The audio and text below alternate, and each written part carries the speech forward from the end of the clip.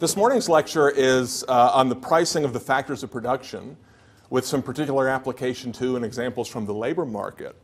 And just as a reminder, the kind of analysis that we've been doing this week, so-called causal realist economic analysis, has the objective of deriving universal laws of social interaction, what Carl Menger called exact laws, that are very general and applicable to a wide variety of situations.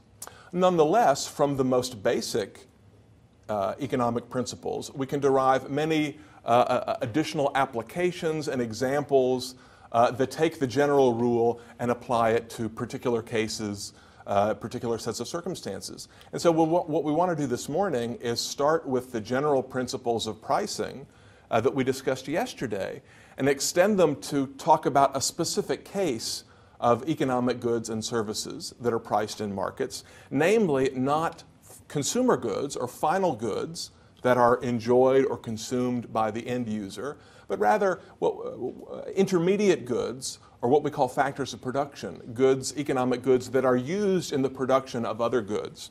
So let me just kind of remind you of the basic setup here. What are economic goods? Joe discussed this on Monday. Economic goods, we can think of them most generally as scarce means that are employed or used to achieve the ends of individual human actors. Okay? So, this bottle of water is an economic good which I use. If I drink it, I'm using it to achieve my end of quenching my thirst. Okay? Or I could put it to some alternative use, like splashing somebody in the audience with water to wake them up. That would be my end, of which this is a mean. But we call this a means. We call this a consumer's good because its services are consumed directly. What we call producer goods, or factors of production, are goods that are used in the process of making other economic goods. Okay, so for example, land.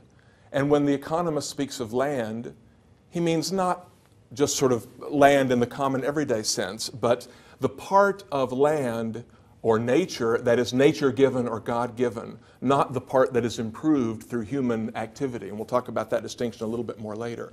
So really, by land, we mean natural resources, unimproved land, and so on. Factors of production that we simply find around us and we don't have to go to any effort to create or discover. Labor, the services of human effort, is a producer good. Why? Because we don't consume labor directly. We employ labor to produce bottles of water and other goods and services that we do consume. Okay, and finally, producer goods or capital goods, what we can think of as the produced means of production. So we mean things like tools, machines, buildings, etc., which are themselves made out of land or natural resources and labor. Right? Joe made the point the other day that when we create capital goods, we can use the word create, but really what we're doing is rearranging or transforming the primary factors of production, natural resources, and labor, to make some intermediate good that is then used in the process of production. Okay, so land, labor, and capital goods as three different categories of producer goods. Now, what are some examples of consumer goods and producer goods, or what makes something a consumer good or a producer good?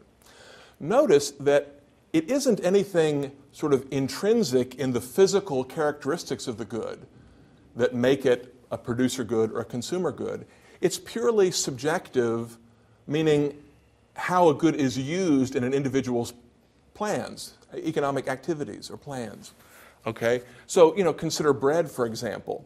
If we put this in the terminology employed by Carl Menger, the notion that goods have different orders, right? If you think about what goes into the production of bread, if I consume bread, then the bread itself that I eat is the final consumer good. And you can think of a series of intermediate goods. We start with soil and seed and water and fertilizer at the first stage. Those are then made into wheat by application of human labor and some capital goods. The wheat is transformed into flour. The flour is transformed into bread. Okay, so in Menger's terminology, as we move up the scale towards the original inputs, we call those higher order factors or higher order goods. And then as we move down the scale towards the end consumer good, Menger calls these lower order goods and services. So the higher order goods are employed to create the lower order goods.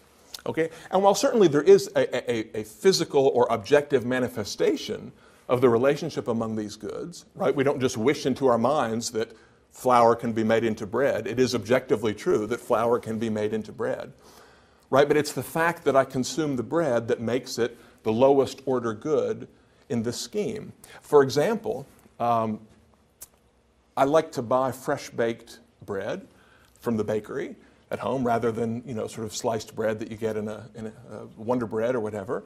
But the drawback of buying fresh baked bread is that because it doesn't have as many preservatives in it, it goes stale more quickly, right? If you don't consume it in a day or two, it gets kind of hard and crusty. Well, I mean, you can throw away your hard, crusty bread, or if you're clever, you can make it into croutons or, dressing or stuffing to put in your Thanksgiving turkey. Okay, so I like to make homemade croutons out of my stale, crusty bread, right? So we can imagine a production process where I start with the same higher order goods. I use them to produce, they're used to produce wheat, flour, bread. Then the bread is transformed through the passage of time and not much human labor, I guess really neglect, into stale bread. And then the stale bread is transformed into croutons by cutting it up and toasting it and adding some garlic and some herbs. It's really delicious. So the point is that the bread in this example is exactly the same physically as the bread on the previous slide, but now it's become a higher order good. It's become an intermediate good rather than the final good, simply because I've changed my subjectively determined production plan. Okay? We can imagine even another example where bread is served in a restaurant. Right? So the final good that's consumed in the restaurant is the meal, right, of which the bread is a component.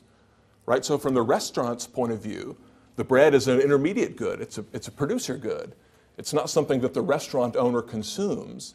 What the restaurant owner consumes is the income received from the patrons of the restaurant. Okay? The patrons consume the meal itself. Okay? So again, exactly the same bread.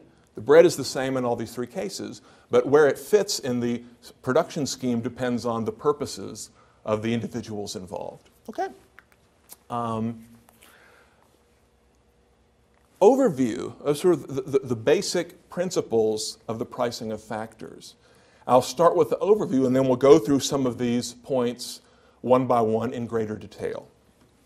Okay? So the most general statement, which I'll just give it to you now and then we'll explain in more detail where it comes from, is that the rental prices of factor services that are rented, okay, so the price that you pay for the use of a factor service that belongs to someone else, okay, rental prices and the purchase prices of factors that you can buy outright, okay, are determined by demand and supply in factor markets. Right? Just like the price of the car radios in my example yesterday is determined by demand and supply in the market for car radios. The same applies to the prices of producer goods. And notice we need to make this distinction because many producer goods can be either purchased or rented. Okay, so if you think about yard tools, if you need some kind of a digger and you don't own the digger, you can go to Sears or you can go to the rental center and you can rent it for a day. You pay $20 or $30 to rent its services. Well, you're still consuming, you're using the services of a producer good, but you're renting it on a per hour or per day basis. Right? Or you can go to the hardware store and purchase the digging machine yourself. Okay, and we'll explain a little bit later how the purchase price of the machine is related to the rental price of its services. There are some intermediate goods for which purchase is not possible, such as labor services. Right? You rent the services of your employees. You don't purchase them outright. Right? Now, one can imagine, hypothetically, and of course historically, a society with slavery, with legal slavery. Right? Then the purchase of a slave would be analogous to the purchase of a machine in the factor markets.